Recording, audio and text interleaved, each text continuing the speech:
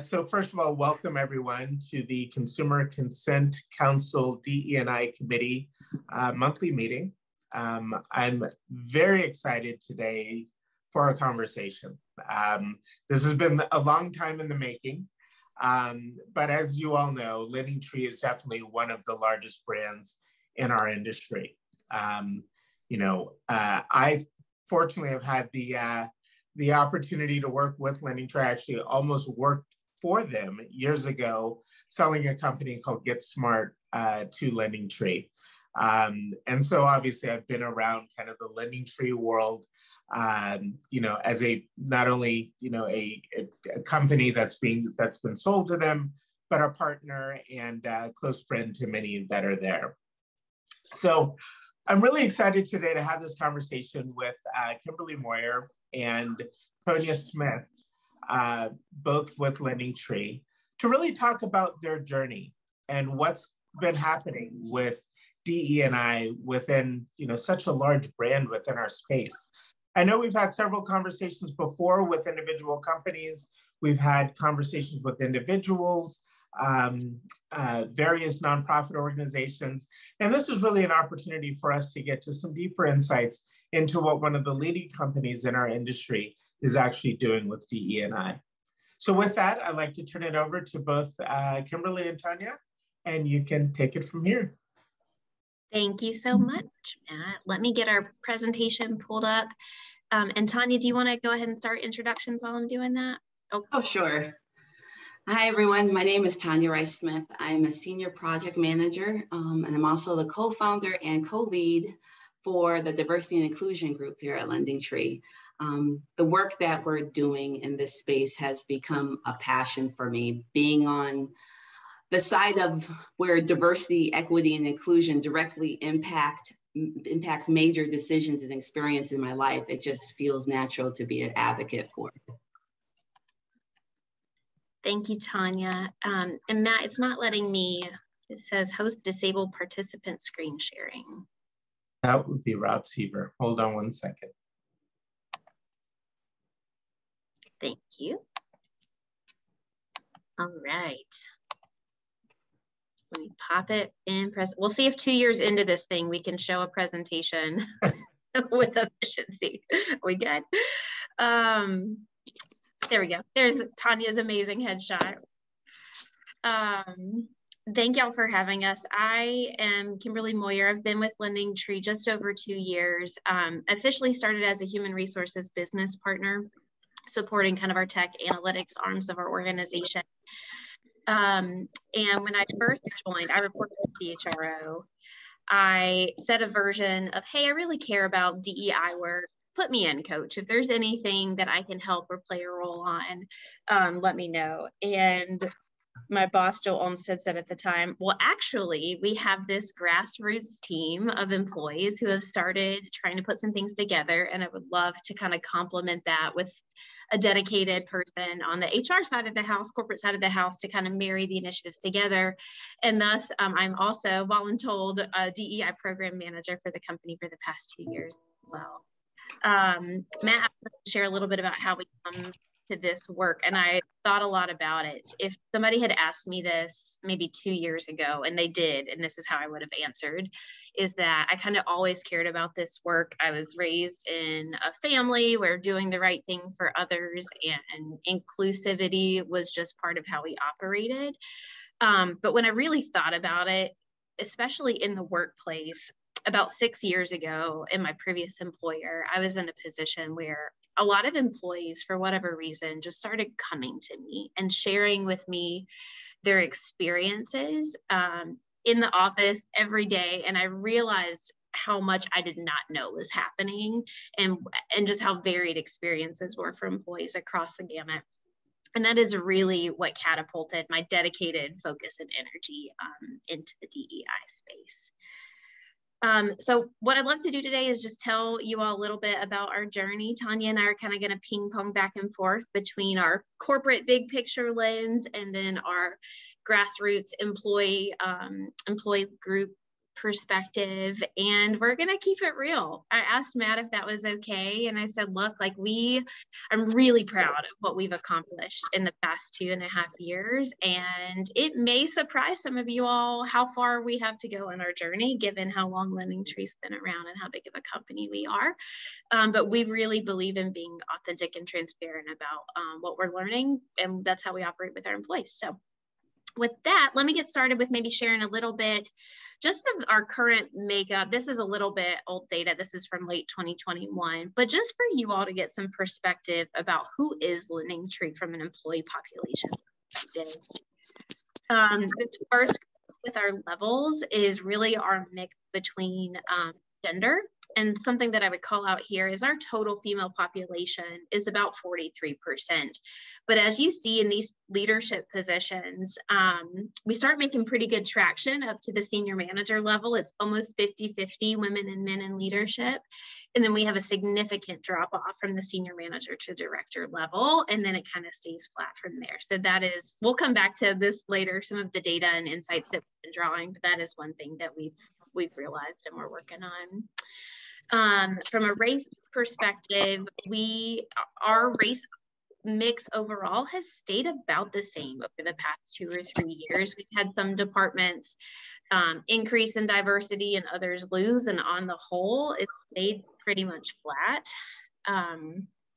Our tenure, you'll see it's about half and half of, I would say, new employees under maybe the 2-year mark, and then employees who've been here very long time. So it's a good mix of perspectives. We have a lot of like, well, old LendingTree, we would have felt this way. And then lots of new employees who have new and emerging ideas about the way things should be. And that'll come to play in a little bit. And I'll share some of our journey there. And then when it comes to age, we're overall a young company, but we do have a good mix from an age perspective. One other thing I wanted to show you all, for the first time in 2021, we do an annual engagement survey. And for the first time, we introduced some voluntary additional demographic questions to better understand our employee population. These categories are ones that our vendor Culture Amp recommended to us, and we had never had any insight as to like the number size of these populations in our company at all. So this was a really good first pass for us to kind of understand who are our employees. It was voluntary, anonymous, and so this is really kind of the bulk of the insight we had from it from there, but it was good information for us to begin to be more inclusive and even understanding our population.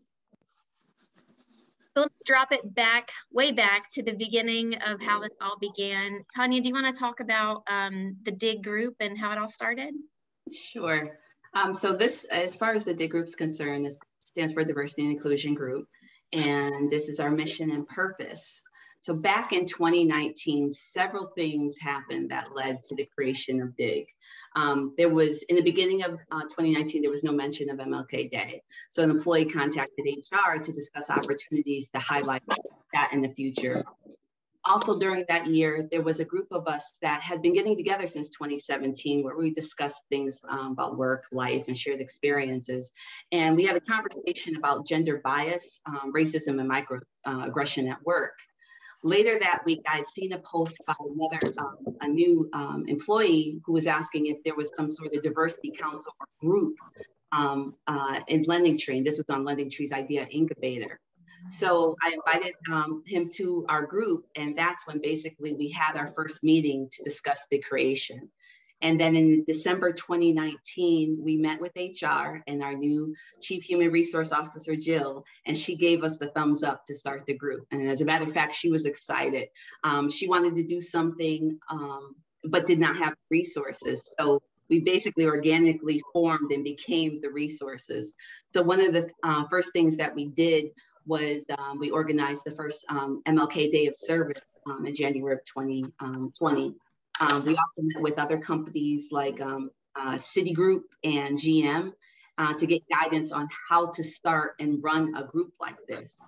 And one of the best advice we got was from Citigroup, and they said, don't try to boil the ocean. So that helped calm us down and set our focus. Just as we felt that we were formally ready to announce our presence to the company, COVID hit. World shuts down, we go remote. And although we continued to work behind the scenes, a lot of our plans were halted because we were remote. And then in 2020, May of 2020, George Floyd was killed. And it's a whirlwind from there. Our group is announced by the CEO, and everything just basically takes off. We already had a Slack channel with about, I think it's about 30 or 40 members. We made it public, and all of a sudden a third of the company is in the Slack channel with us. So it happened organically, and it happened basically just like that. That was our history. I had our timeline slide next, but it's one more, so I apologize. I was trying to pull it up to support you. So then when we all came together, like Tanya said, we're kind of a hodgepodge group of people who all earnestly wanted to support DEI at LendingTree, but we didn't necessarily have an aggregated singular North Star or like mission of these are the things that we're going to do. So we spent some time coming together to really think about like, what do we care about and what kinds of experiences are we trying to drive in the company? A lot of this came from our CHRO kind of riffing of like, this is what, if I were to think about what I want for employees, this is where I would start. And so what you'll see throughout this today, and we'll talk about at the end, is we really are starting with an employee-centric focus. We felt like before we can maximize, our impact to consumers or what have you as inclusive as possible, we need to start at home. We need to look internally at what we're doing and how our employees are feeling. And so that is kind of the theme that will carry through. And the three pillars that it kind of comes down to, it's not rocket science, and maybe they're not the right ones, but they're what we've got for now, are representation. So what literally is our mix of employees, especially when you start getting at the manager and above levels in the company. Opportunity. So who is getting promoted? Who is getting picked for development cohorts? Who's getting picked for mentorship opportunities? Who is getting access and resources to be successful? And then the last one, the big one, is belonging. And so can employees be their true selves and feel like they can show up to work every day without having to minimize parts of who? And then those layer on really complementary with the DIG group itself and some of the goals that they had established. Do you want to talk about those some more, Tanya? Sure.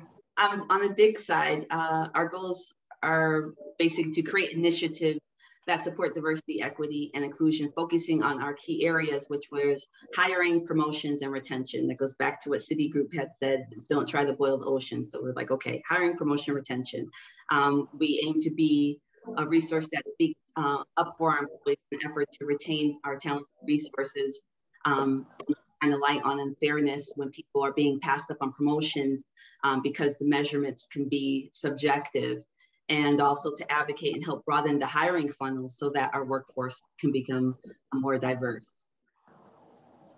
Yep, exactly. So to walk through a little bit of our timeline. So this is a lot to take in. This is 2 years worth of work condensed in about 8 bullet points. So this is not the end all be all, but I wanted to kind of highlight some of the things. And we'll start with 2020, which Tanya already started talking about. We were having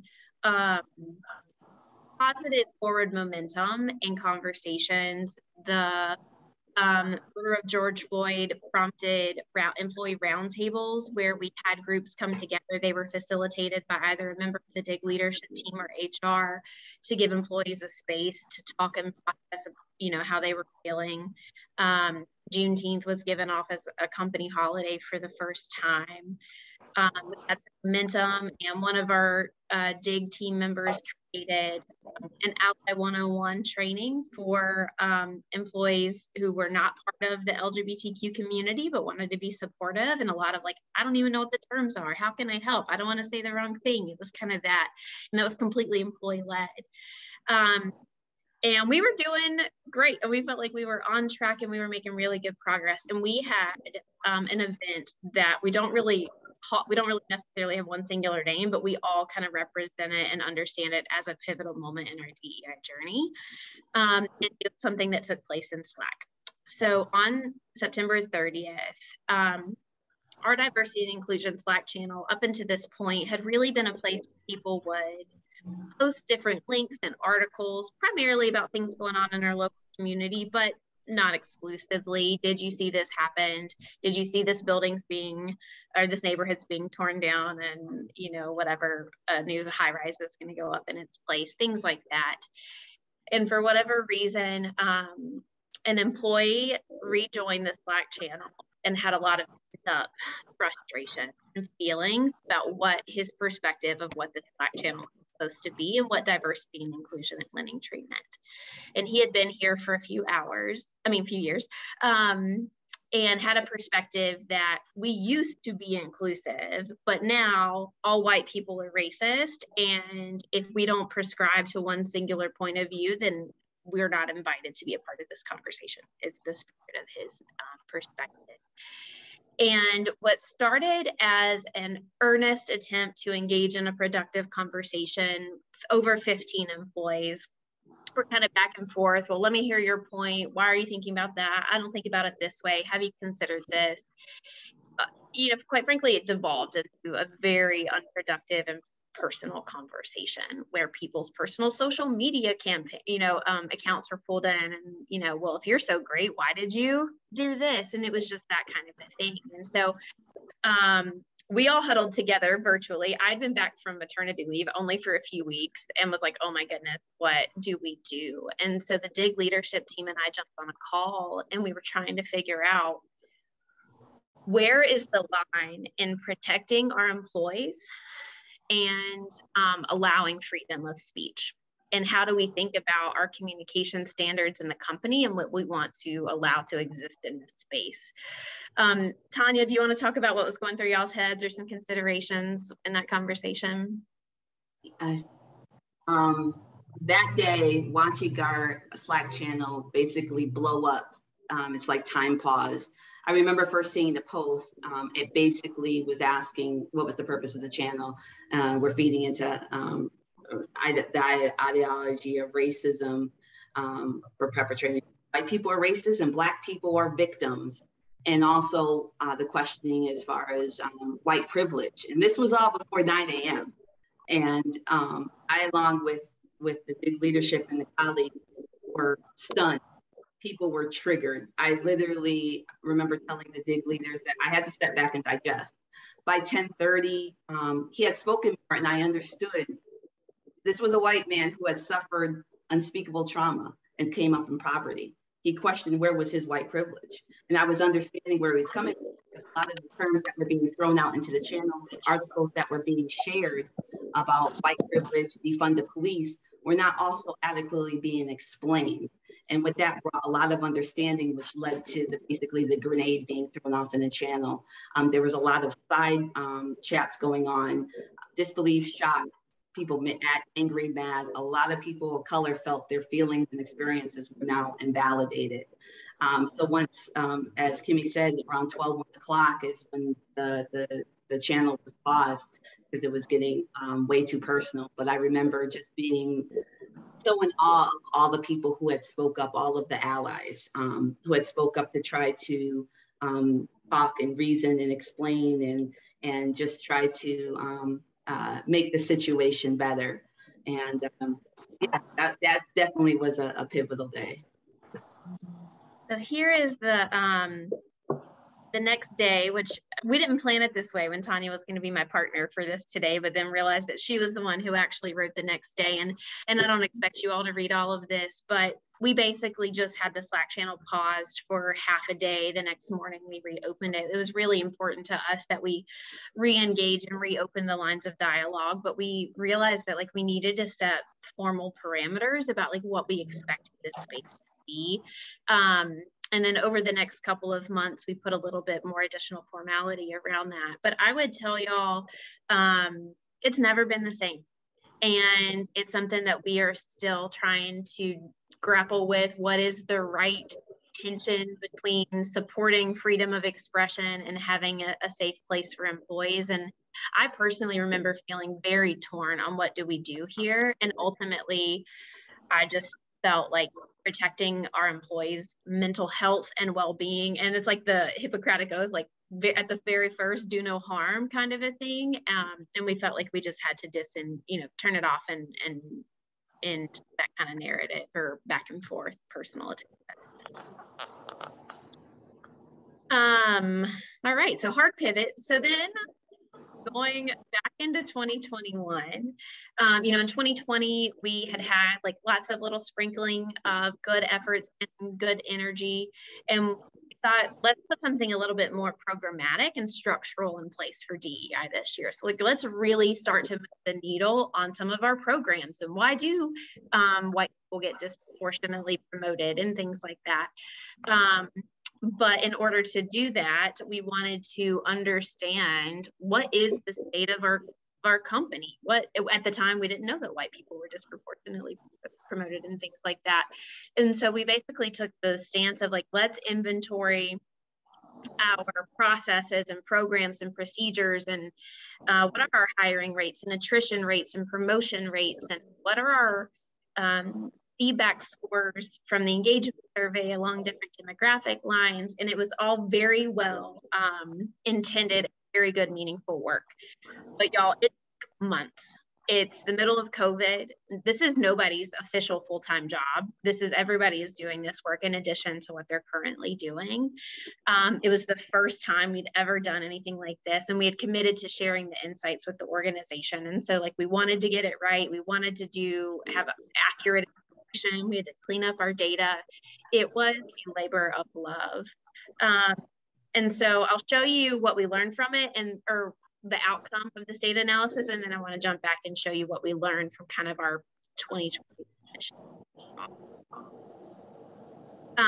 So overall, our data insights, and then we did focus group conversations with employees to kind of get the qualitative feedback to match up the quantitative we had gotten. And they, for better or worse, were at least very aligned. And the three main themes that came out were the lack of representation at senior levels made it difficult for employees to feel like they could see themselves succeeding. They didn't have mentors that they could turn to, or they didn't feel like they had somebody that would advocate for them behind them. And this is across multiple identity groups. So we did these focus groups with 9 identity groups that had significant lower engagement scores. So Black employees, Latino women, employees with disabilities, caregivers to adults, some of the LGBTQ were having completely different experiences with LendingTree than maybe the second theme was that inconsistent employee experiences were very much a thing. So some employees, even people of color were like, I feel like I am supported. I've gotten promoted 3 times and I feel like my manager has my back and I'm doing great, but that was not the norm. And so what we found is just that it was just not an equal playing field, and there was something else at play for how people were getting promoted and opportunities and who was being selected to get development and things like that. And then the last is that our DEI efforts could seem performative. So if you all think, we had a couple of initiatives going on behind the scenes, but let me jump back over here. I don't know if anything stands out to any of you all about what initiatives we did in 2021, but they are all so programmatic that like employees don't feel them, right? Like you don't see them. This isn't an event or something that an employee has been learning or benefiting from in real time. And I'm glad that we did the data analysis. It is tremendously impactful in the goals that we have for 2022 and our roadmap for DEI, for the next 3 to 5 years. And that being said, we really lost touch with our employee population and who we were trying to serve to begin with. And that is probably my biggest takeaway for you all today, or biggest lesson learned from us is great, go do this work. But I think because we were not communicating along the way, the insights, we waited and did the big reveal and it didn't take place until October, again, because it's COVID and we were way overwhelmed. that employees just weren't brought in along the way. And so that was probably one of the biggest lessons that I've learned. And we are working to kind of come up with some ways that we can rebuild trust in those lines of communication with the employee population at large. Tanya, what would you say? You were front lines hearing some of that feedback. Yeah, there was a lot of feedback, like what's happening? What are we doing? Did it just die off? Because a lot of things were happening behind the scenes, but as far as, we have monthly meetings and we're telling the team, things are being worked on, but they're not seeing any fruit of the labor right away. But on the flip side, when they did present the data and shared it with us and the focus groups, those I would say were definitely two pivotal events for 2021. Everyone was impressed that LendingTree really gathered the data, but also that they really shared it with us, especially because it basically showed us what we all knew anyways, that we needed help with diversity and the makeup of our workforce, and that the promotion practices was very subjective. So for LendingTree to present this data to us and it not be fudged in any type of way was definitely appreciated by the employees. And then with the focus groups, employees were itching to talk. They wanted to say something. They didn't necessarily have the faith that things would be done, but they did want their voices to be heard. So there was an appreciation for those two tasks. Kimberly and Tanya, Melissa Murphy has a quick question. Sure. That I think is relevant to the conversation. Melissa? Melissa, are you there? Melanie Murphy. Oh, Melanie, excuse me. Can you guys, it's okay. Can you guys hear me? Yes.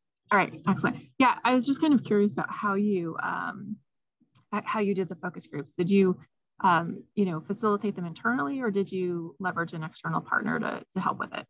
I'm glad you asked. I actually meant to mention this. We were working with a third-party consultant on a couple of bodies of work. They quoted us $15,000 to do this, and we had $0 in our budget. So we were like, okay, we're going to do it the LendingTree way. We're going to do it ourselves, which pros and cons to that approach. We had one session facilitated, or I guess 2 sessions facilitated by that external third party as part of kind of the existing agreement we already had with them. And I do think that session, based off the feedback that we heard from employees, was the most vulnerable, the most honest, the most transparent. The other 7 sessions were facilitated by different leaders in the HR departments, and we just kind of divided and conquered. And it was productive, but I do wonder if it would have been more honest, or if we would have gotten a little bit different results if it had been a third party. Makes sense. Thanks. Yeah. All right. So going into 2022, we kind of pull through those data insights, the focus group feedback, the DIG leadership team, and then the HR leadership team kind of all came together to boil down what do we want to work on in 2022. And hopefully this year it is a good mix of employee facing and programmatic kind of policy changes. So this is a lot to take in. I'm not going to go too deep. Under each of these categories, we probably have 8 different tactical initiatives that fly into it. So if anybody wants to follow up offline or has any questions about some of the specifics, I'm happy to go deep with anybody, but just for the sake of time, wanted to kind of keep it at a high level. Increasing hires of women and people of color, really tying into our representation.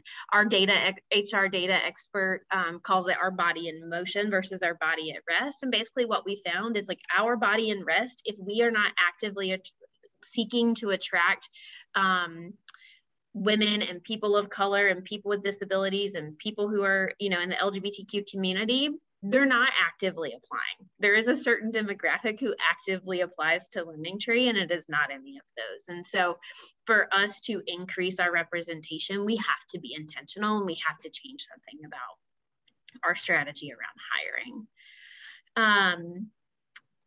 Tanya, anything you want to jump in on that one? This one, I mean, definitely is important to me. I've been in the tech field for 26 years, and most of that time, I'm one of the few women, if not the only, and the only Black person in the room. I've watched the hiring practices, and it's natural for people to want to hire somebody that looks like you or thinks like you or that you're comfortable with. So taking as much bias out of the hiring process and opening that pipeline for much diverse talent will be wonderful. And so we are trying to partner with a couple of organizations to really focus on early talent in technology and how do we, find people from differing backgrounds, especially to come into our entry-level roles. Maybe they've come out of boot camps and things like that as one of the initiatives. We're partnering with an organization called Year Up, for example. I don't know if y'all have heard of them from other companies. The second one is around compensation. So one key practice that we kind of evolved is we would go through our annual compensation process. And at the end of it, we would audit for how merit adjustments were kind of doled out and how bonuses were paid out on race and gender. And we would look, and then the data was, on its face equitable, but it was kind of like, we did that at the end. So like by luck, did that shake out that way and not by intent? And so what we added this year is while we were within the process, we were auditing and catching things and filtering things by race and gender to say like, well, why is this shaking up this way? And I'll tell y'all, I had and some of this just comes down to like manager misunderstanding or perception and no negative intent. I had a manager who said I audited his team, and all of the men on his team were at 100% of their merit, and all of the women at his team were below 100% of merit. And there were a couple of men who were over 100%. And I said, well, I thought these women did really well this year. Like, I thought they had a good year. Why are we giving them less salary? And he said, well, I had to take it from somewhere. And insert bias. He didn't know he did it that way. He didn't mean to do it that way. He just literally happened to take it from all of the women. And so that's where we had a chance to say like, no, we can pay the women 100% of their merit adjustment if they earned it. And let's figure out if somebody's a really high performer, how can we like make them whole or come up with that at the top of the house with their funding? So there are just some things like that we did in real time to make sure that we had equitable outcomes at the end. We are also going to be using a third party, which I just heard this morning. We have officially sent off to do a salary bonus and equity pay parity analysis for us on the lines of race and gender. So that's something that we will have in July. And we are committed to communicating back to the organization the insights from that. And we'll have to, on its face, we think we're doing a pretty good job, but we haven't put the analytical rigor behind it to officially know yet. Increasing formal development and upward mobility. So one thing that we found when we did some of our data analysis is who is identified as top talent and having potential then informs who gets the development opportunities and the mentorship opportunities, and then that informs who gets promoted. And so what we found is that white people and men were disproportionately rated as high potential and high performers relative to the population size. And therefore, we're disproportionately getting development opportunities and disproportionately getting promoted. And so what we're doing now is trying to, sorry, I was getting a call, enhance our definitions and how we assess talent to begin with, and then add in more formal development opportunities for targeted populations where you don't have to meet some other criteria in order to get a mentor kind of a thing. What would you add to that, Tanya? I know this is something you're passionate about. Yes, as I'm a project manager, so I work with developers all the time. I'm on the tech side at LendingTree, and all of my software developers are mostly always men. When I do get a few women come in, a lot of times within a year or so they leave. So having that formal development and support in their careers, I think would be great. So I am very passionate about the formal development aspect of these goals. Yeah. The next one is a big one. So leadership awareness and involvement in DEI initiatives. Our CEO cares about DEI. We actually haven't had one in 2022 yet. We need to get one back on the calendar, but he had been having a regular cadence with the DIG leadership team meeting to talk about how things were going. But they're like caring about it and then being involved, having accountability measures. There's a big delta and journey there. And so we are, for the first time this year, introducing a balanced scorecard for our executives, where one of the criteria that they are going to be measured on, in addition to financial performance and things like that, is going to be some leadership and DEI indexes and criteria. So that's a big one. And then something that we're hoping to roll out by the end of the year is a DEI council, where, similar to the DIG leadership team, there are employees from diverse backgrounds, ages, levels within the company. And then we also want those to be embedded within each business unit, so that that specific leader has a partner and people in his or her own organization that they can partner with on DEI things that are relevant to that team. What would you add, Tanya? I know this is maybe the biggest one front of mind for the DIG leadership team, something that we want to see this year. Yeah, I will be totally honest. The silence of some of the leaders during 2020 and 2021 was deafening. And that was echoed throughout the DIG group. We've had several companies, when we talk to several companies, we know that we cannot become more inclusive and equitable, more inclusive or equitable workplace if we don't have leadership buy-in. So one of the things we would love is that they become more educated in how ultimately diversity of thought, of process, of ideas is good for business and is good for the bottom line. So that's it's a good push.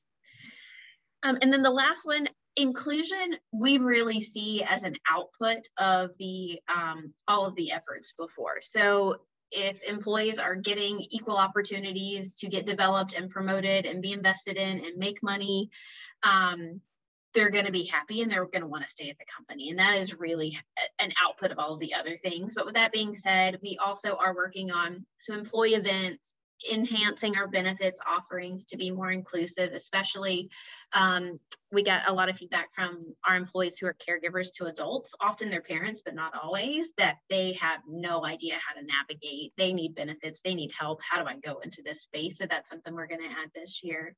And we have a large philanthropic arm of our, I guess it's separate from our organization, but that we partner with that brings in some DEI philanthropic content that we're able to get employees involved in. And I'll show you all a picture of that at the end. That's the high level. Again, there are 8 to 10 things under each of these categories. I'd be happy to follow up with anyone if you want to go deep on any specific questions there. So to go to kind of our grand vision, this is a very simple image of where we're trying to go. But when we sat around and we had conversations to say, like, what would it look like? What would it feel? How would we know, like, how would we know we made it, that we got there? And it really comes down to this concept of being inclusive by default and extending the DEI capabilities of our company beyond our employee experience and philanthropy from a social impact perspective, and really have it embedded into our business practices. So we haven't yet really turned the page on supplier diversity. We are early in our journey on accessibility, web accessibility, the products that we build. We have a lot of room to go. I will tell you that the consumer advocacy and how we're thinking about consumers is really being renovated. And I don't know if any of y'all have listened to our earnings calls in the past couple of quarters, but there's a lot of change taking place there for the good, to have the consumer front and center. And so how can we layer on an inclusion, equitable lens into that consumer advocacy and journey with our, marketing campaigns, customer segmentation, things like that. So that's a little bit to say a lot, but Tanya, what else do you want to see coming out of this group in the future? So with this slide, it's like it means so much because this is not easy work, but it's some of the most rewarding work that I've been part of. And one day I would love to see LendingTree be a place where everyone feels like they belong and are valued for their hard work and talent. I'd love to see it morph into inclusive business practices that extend to more diverse offerings and experiences to the customer, and making sure that these offerings are equitable and empower all of the consumers across the spectrum. And just important that we're a company and employee base that continue to be an agent of change for our community. And I would love to know that DIG was a catalyst of change for the good for our colleagues, for our company, for the consumer, and for the community. Very well said. Well, in closing, I would just say my advice to, I don't know where all of you all are on your journey on this, but just start somewhere. I mean, we've really formally only been doing this for 2.5 years. And so when I look back at what we've accomplished in that amount of time, again, this is no one's full-time job.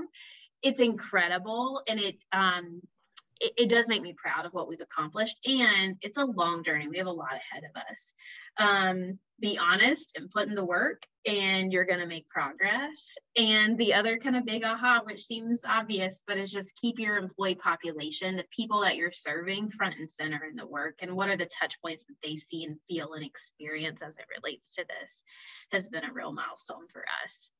And then I will just end on this picture just because it's cute of us. A couple months ago, we, see if you can spy Tanya and I there, but we volunteered at an organization here in Charlotte called Hope Vibes. They have a truck that drives around and has washing machine and dryers and shower facilities to help people who are experiencing homelessness. And we volunteered on our Martin Luther King Day of Service this year, which actually got snowed out. We had to do it on President's Day. But we spent some time together as a group organizing some of their hygiene supplies. And this is the majority of our DIG leadership team, and then a couple of other employees that pitched in as well. So. Well, Kimberly and Tanya, I want to thank you so much. This was obviously extremely enlightening, I know for me, and I hope the other members of the committee found the same. I do have a couple of questions, and obviously would love to open it up to others that are attending. So if you would like to ask a question, please just go ahead and raise your hand here. First of all, I just want to acknowledge the pillars. I think, to me, that was extremely important, because I think that when we've talked to other organizations, what typically happens is that, they jump right into work around DEI without really scoping out exactly what it is that they are trying to accomplish and really working against those pillars. So when I hear representation, opportunity, and belonging, it really seems as though when you're taking on items regarding DEI, you're also looking at them in terms of how they fit within that pillar. Is that accurate? Yeah, absolutely. And what are the programs, projects, experiences that kind of influence in that pillar? Great, great. The other observation that I made was, I kind of pointed back to what brought this together as an organization within our industry. But that pivotal event, right? I know that this organization came together on the heels of George Floyd. We looked at each other and said, we can do better. We need to make this a much more diverse community. We have indeed done so, and I just could see that even in the last LeadsCon conference. I also saw that within Lead Generation World, just a much more diverse and inclusive environment. But in your case, it was different, in that it was an employee stepping up and probably giving what I would say is the opposite perspective than what I would have expected to really be able to kind of spark the flame in an organization. What was the impact? And Tanya, this is kind of directed at you. I mean, what was your immediate reaction here? I mean, how did you feel as an employee of LendingTree, being, obviously a Black woman dealing with white privilege? Oh, I was triggered. right away, I was triggered. I seen that, and it was basically a validation of my experience. But the more he spoke, the more I understood.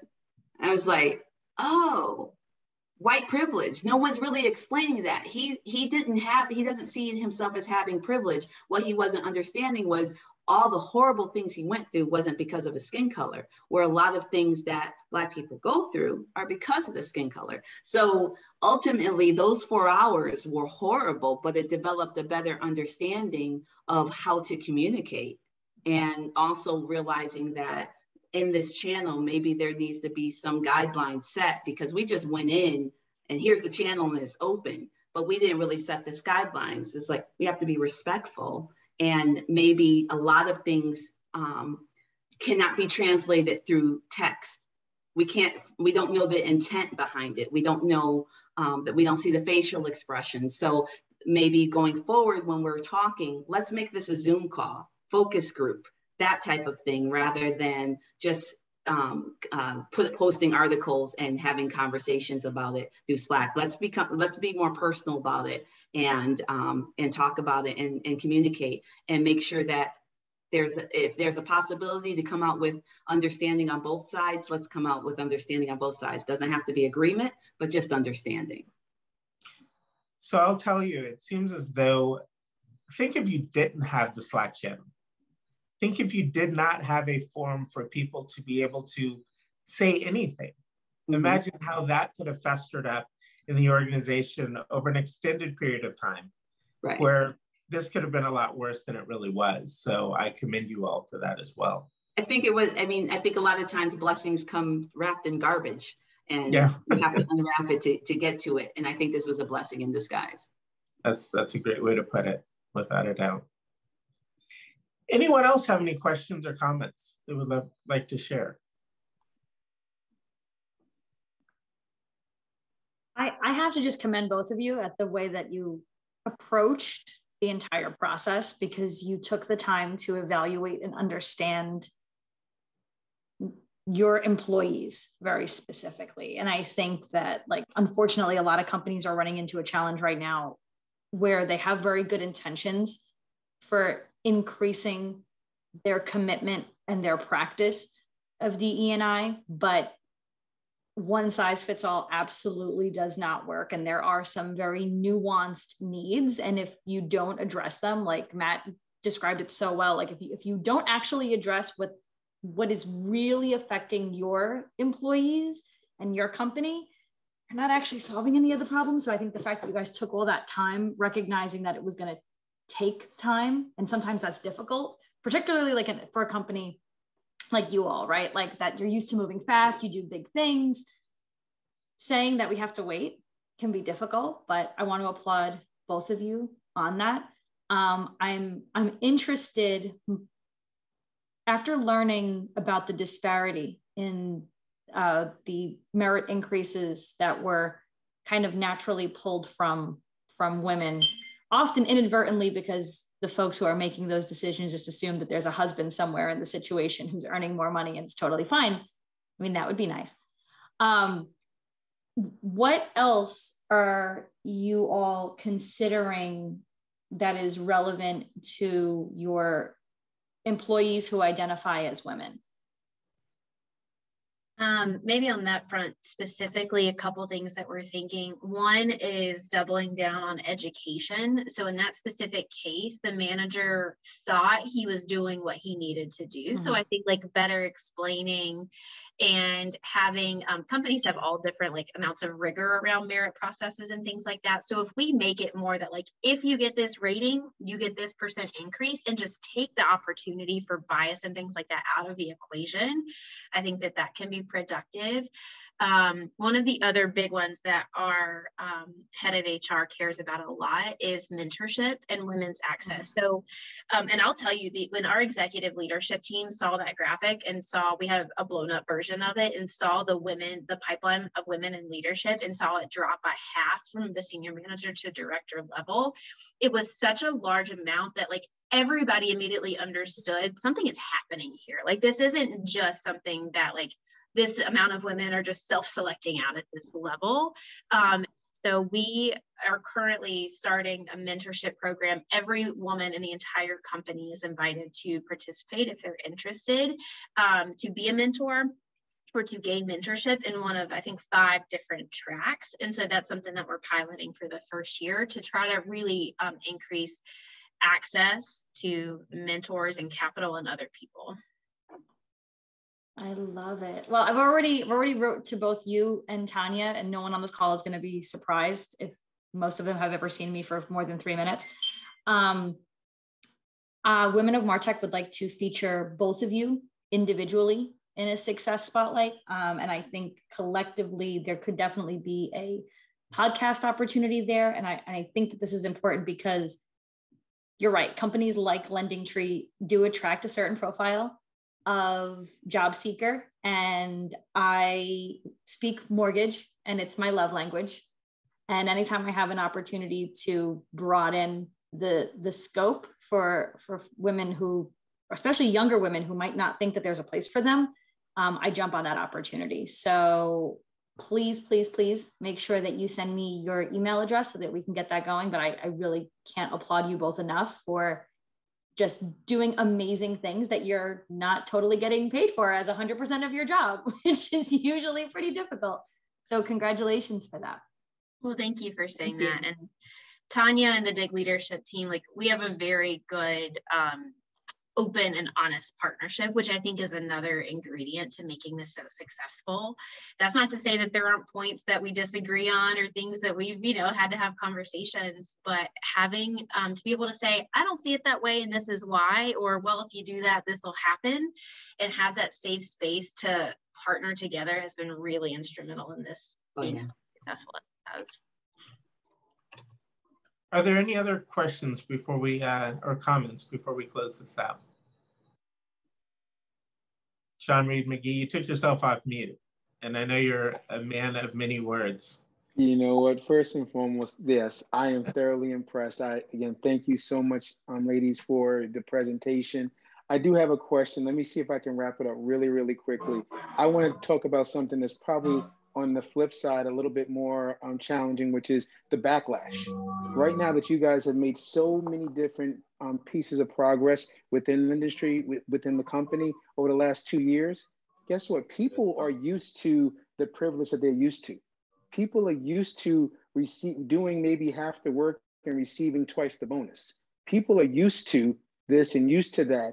And now you guys have actually come and made these hiring supervisors aware of what they perhaps were doing subconsciously, and now will no longer most likely do so. The individuals who are used to receiving the response and the benefit thereof will kind of push back.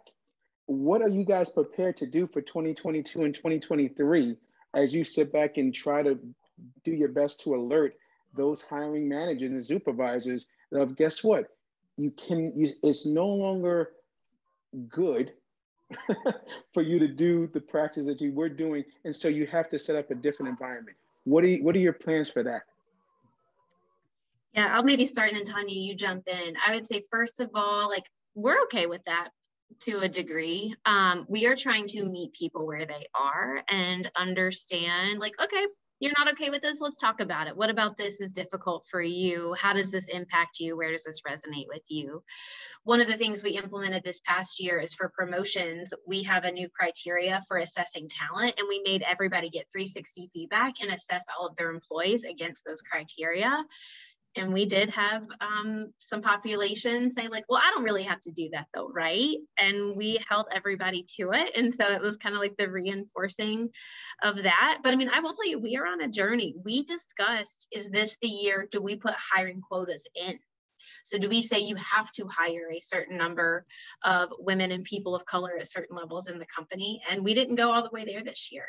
Part of that is because this market and the recruiting team that we have is extremely understaffed, and we were worried about our ability to execute successfully. And the other part is, like, where are we in our journey? I could see that coming on the table for us in the future, but that was a decision that we consciously made not to do this year. What would you add, Tanya? I've already heard that LendingTree was better before this group started. Why do we need the group? Yeah, we've heard that. We know we're not looked at as favorably across the masses, and that's fine, but we've come in to be an advocate for the employees. So when we hear of someone who feels like they're not being treated fairly, or they're quitting because of certain issues that they face that were unfair based off of their gender or race, then we want to talk to them, and if they don't feel comfortable, we'll advocate for them. So we're just going to continue pushing on. I applaud both of you guys in your efforts. By far, this is a journey, and you guys have started and made some incredible progress. So thank you so much for presenting today. Thank you. Thank you. And so on that note, I want to close just with a summary of what I've heard. And obviously you all can refute any of this if you'd like, but I think that these are some important keys. Number one, start a conversation, right? You need to provide a forum for employees to be able to talk about what's going on with DE&I. Second, analyze your business, right? The data and the insights that you can get from the analysis is extremely important in order to make the right decisions about what you're prioritizing. Third, bring employees along in this journey. They need to be involved. It needs to be an active conversation that is not top-down or bottoms-up. It needs to be a collaboration of the entire organization. And the last point is hold leadership accountable for DE&I. That is probably the one message that I've heard through this that we oftentimes don't get to because we just expect this to happen organically in companies. But that accountability is extremely important to be able to ensure that all of the efforts that are going into this work are actually fulfilled. Am I accurate? You nailed it. Can I get that like on a business card that we can reuse? That was perfect. Well, thank you again. This presentation was incredible, and I think it helps companies of all sizes. And you two are phenomenal people. So thank you very much for all that you continue to do. And thank you all for attending today's meeting, everyone. We'll chat with you all next month. Have a great month, everyone. Thank you, Matt. Thank you. Thank you.